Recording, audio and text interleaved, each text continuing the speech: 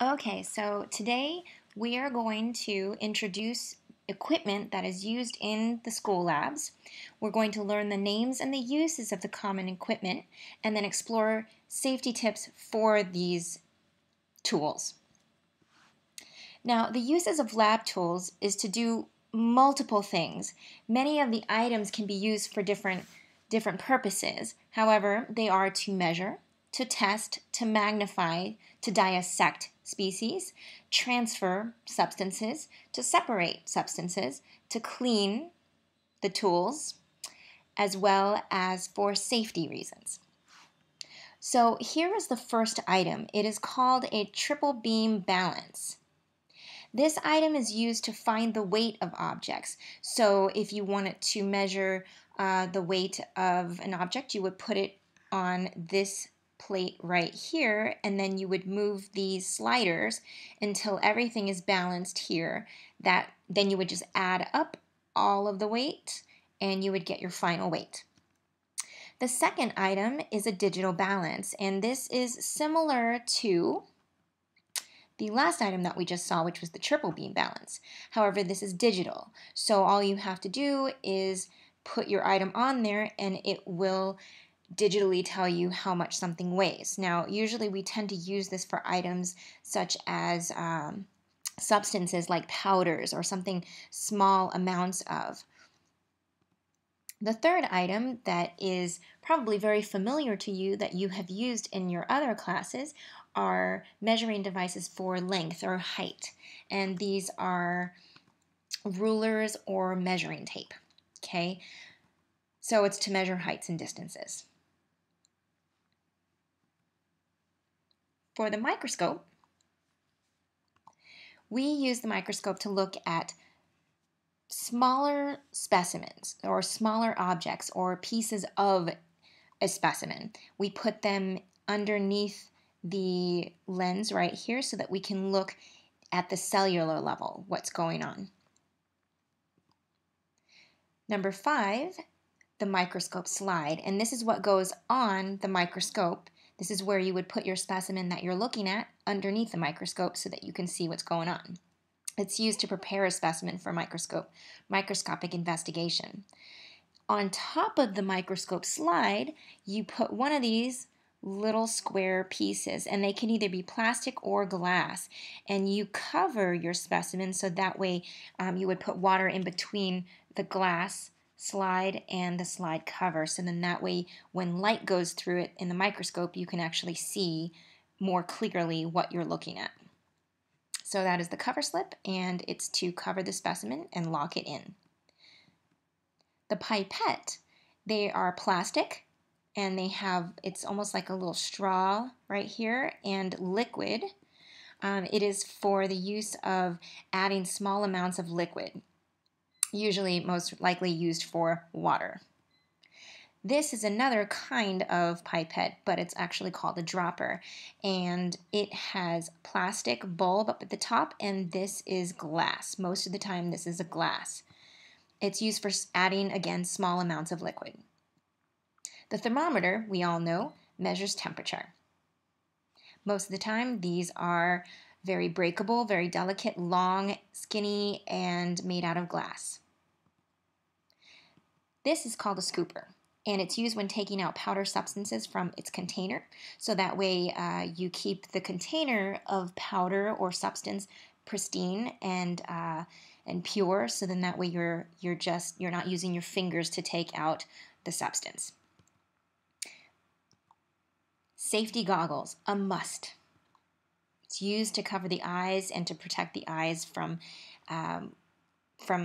getting hurt if any kind of substance or anything bad happens in the lab. And it's for your protection, so definitely wear it when the teacher says that you must. The graduated cylinder is used to measure liquids, and I know you have seen them in the lab, so we'll be using that throughout the school year. Test tubes, they are usually glass, but they can be plastic, and you can also put a stopper on these. And these items are used to hold and test small amounts of chemicals. And what you'll notice is that these test tubes are placed in plastic holders, and this is called a test tube rack. This one is plastic. It holds the test tubes. Also, what you'll notice with the test tube, sometimes you don't want to hold it with your fingers. These are test tube holders, and they're metal, and they look like kind of like tongs, and so they're also called test tube tongs, and they're used to hold test tubes. And usually, this is when, for example, if you're heating the test tube, this is how you would want to heat it. You wouldn't want to hold it with your fingers while you put it over a flame.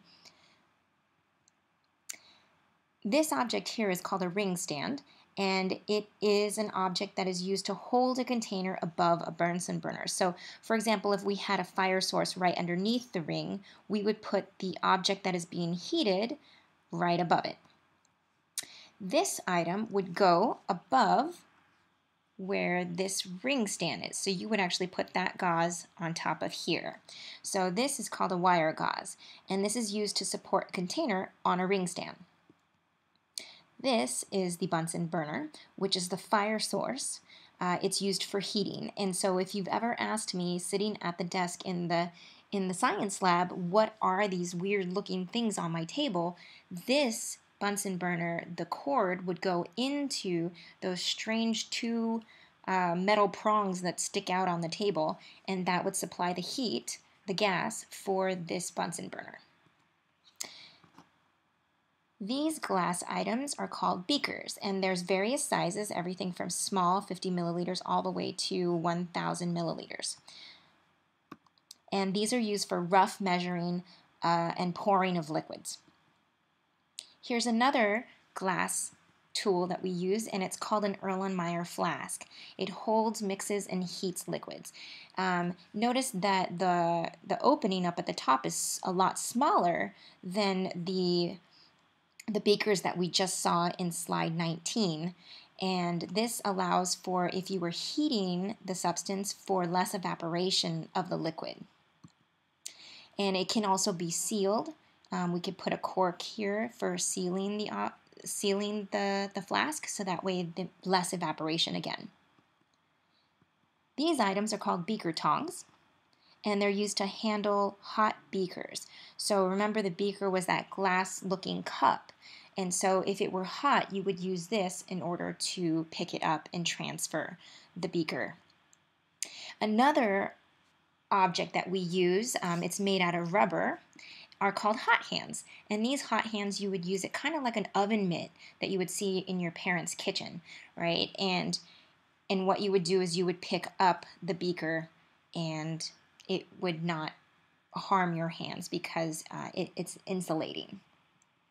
So it's another way to transfer or touch hot beakers, glassware.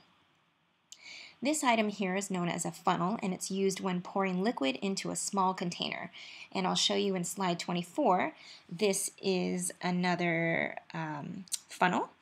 And this funnel is actually, I think this one's glass, but what we're looking at here that's inside of the funnel is filter. And so the filter paper is for objects, for substances like if you have like sand mixed in with the water or some kind of gritty stuff. So it's used when pouring liquid that have sediments into a small container. These items here are known as forceps, also can be termed tweezers, and they're used to handle small or thin objects, sometimes used in dissection, but I also like to use it in separation of substances. And then, of course, there are other common items that we use. So there's tons of things, like we use lamps in the science lab. We use measuring teaspoons and flashlights and aluminum foil, Q-tips or cotton swabs, straws, tea lights, tape, batteries, Scotch tape. We use spoons, and we also use matches. There are many other things that we also use that I have not placed here, but these are the most common items that we use in the science lab in 6th grade, as well as throughout your secondary education. Now that you've watched the video on the lab materials, your home fun is to choose 5 objects that you hope to use this year. And for each object, so remember you have to choose 5 objects, you need to do 4 different things. So first, you need to choose an object, you need to draw or sketch the object, you need to name the object, and then the third thing says you need to give the use of the object. The last thing, you might need to do a little research online if you don't know it off the top of your head, but number 4 says you must give 1 tip to be aware of when you're using the object. So, for example, here's mine. Here's one of my objects that I chose that you cannot choose because it's actually not even in there. So here's an example of this strange looking tool that looks kind of like a butter knife, right? But its name is called the scalpel, and it's used to cut like specimens when you're dissecting. Okay, and one of the tips, safety tips, is that you need to hold the scalpel like a pencil, and you need to make short, small cuts until the cut that you're trying to make is as large as you want it to be. So there is an example. You need to do 5 of these, have them in your notebook, ready to show me for a stamp. This is your home fun assignment. So here it is again. Choose 5 things, and for each 5 things you need to do these 4 things. So I should see 1 of these, 2 of these, 3, 4, and 5. Okay, so that's like 20 things. So get ready.